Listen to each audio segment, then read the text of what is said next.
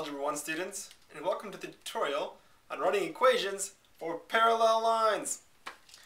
Okay, so the one major concept here when writing equations for parallel lines is that two lines that are parallel have the same slope. So here's a very easy example. Given y equals 1/2 x plus 1, find an equation, any equation, of a line that's parallel to that one. Well, to be parallel to this, it has to have the same slope. We're going to let it have a different y-intercept. So a line that's parallel to y equals 1/2 x plus 1 might be like y equals 1/2 x plus 2. Or, if you want to get crazy, y equals 1/2 x minus 1. So all we did there is we changed the y-intercept. Parallel lines have to have the same slope. In fact, all three of these lines here are parallel because all three lines have the same slope. So, we can get a little bit more difficult than that. What if we want to be parallel to this line y equals 1/2 x plus 1, but through some specific point? So we want to be parallel to y equals 1/2 x plus 1, but through the point -7, 2. -7, 2. Okay. So in this case, we know that our slope is going to be 1/2.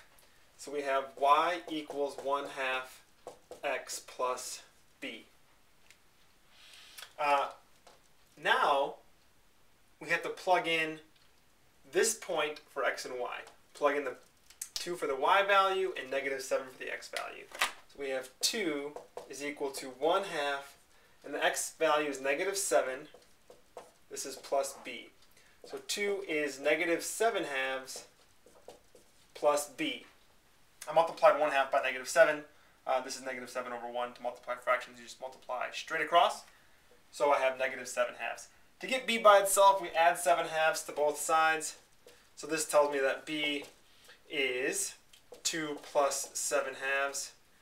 To get a common denominator here, I multiply the 2 top and bottom by 2. I get 4 over 2 plus 7 over 2, which is 11 over 2. 11/2 or 5.5. So the equation of my line that is parallel to y equals 1/2 x plus 1, but through the point -7, 2, is y equals 1/2 x plus 11/2. That's it. Now, if you know point slope form, then this becomes a bit easier, because the point slope form of the line would be just y minus 2 is 1/2 times x plus 7.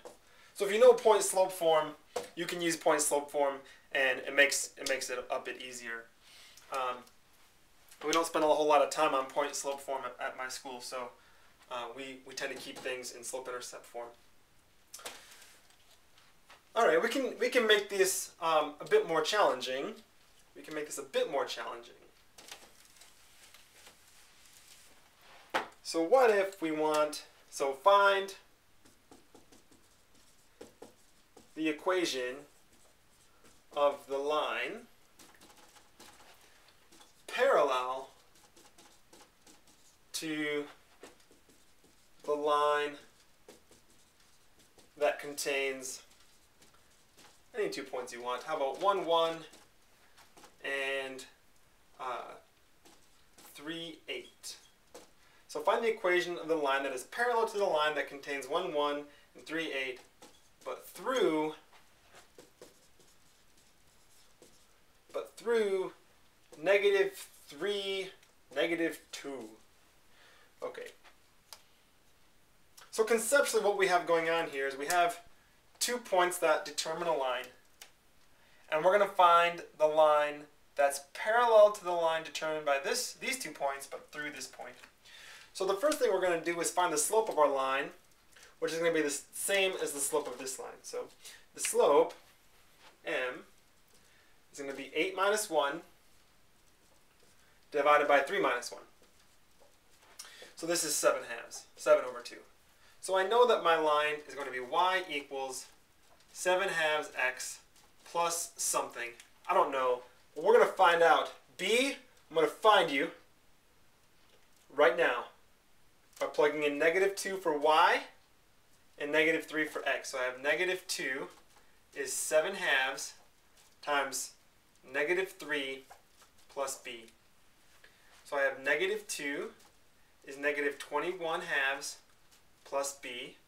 And so b, I'm going to add 21 halves to both sides, is -2 plus 21 halves. We should find a common denominator by multiplying this 2, top and bottom, by 2. And so this is -4 over 2 plus 21 over 2. That's 17 over 2. 17 halves, 8.5.